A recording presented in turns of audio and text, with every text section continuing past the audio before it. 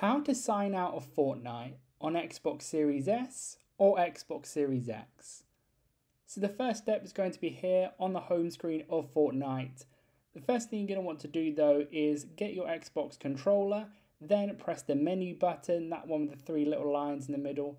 Then scroll down on the right hand side menu until you get to this settings menu here, that settings cog, then go along to settings to the right, then click on A. That's going to get you to this screen here where you want to press the right button, the right bumper here. Go all the way along, keep pressing it until you get to this account section. Here you can go to the left, then go down until you see logout.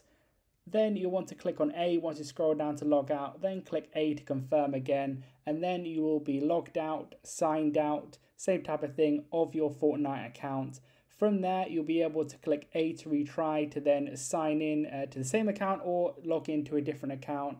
Sign into a new account by clicking add new, or just your old one by clicking the top left corner. Leave a like on the video for help, to subscribe for my helpful videos.